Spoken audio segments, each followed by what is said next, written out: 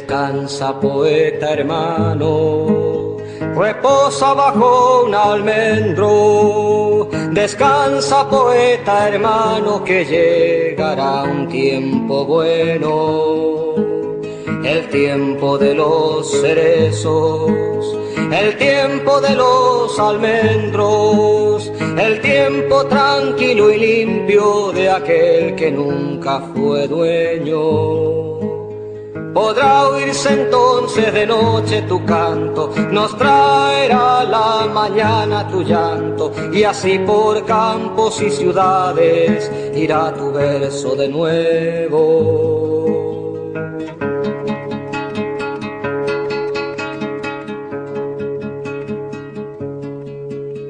Nuestra patria también canta, tu verso nace de nuevo, la poesía del pueblo que se moría en silencio.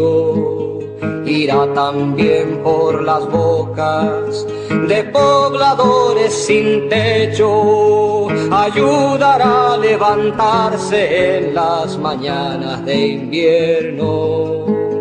Porque el poeta no muere si hay alguien que cante su nombre en algún verso suelto, y así por tierras y mares irá tu canto de nuevo.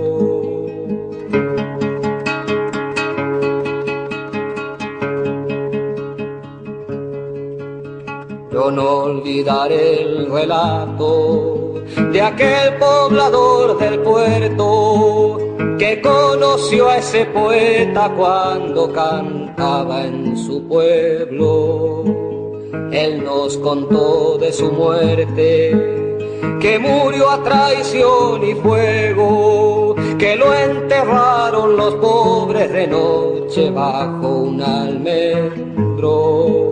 Porque el poeta aún espera que el pueblo levante otra vez sus canciones de fuego, y allí espera ese combate bajo la cruz del almendro, el almendro.